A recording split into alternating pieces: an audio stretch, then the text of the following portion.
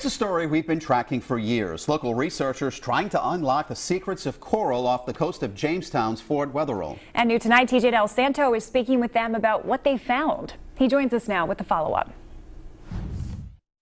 A couple of years ago, I tagged along with local researchers as they gathered coral to see how plastics impacted the coral. Their findings shocked even them.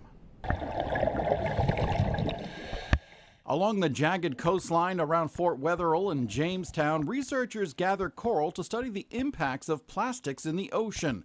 Coral reef ecosystems support 25% of the ocean's biodiversity, so it's important that coral stays healthy. We can find plastics in local coral colonies, and they were at numbers that were much higher than we expected. Here at Roger Williams University, researchers are studying various types of microorganisms in their state-of-the-art marine lab, including local northern star coral. To study how small pieces of plastics impact the coral, students feed them plastic blue microbeads, similar to what were once used in personal care products. The coral easily ingests the beads. When we give them choice between plastics and natural food that is the same size and same shape, overwhelmingly they choose the plastic. The concern is that small organisms eat the plastic, and that goes up through the food chain to plankton, other fish, and eventually to humans. It's not just the plastics that are a concern, it's bacteria. One of the findings that concerned us the most from this work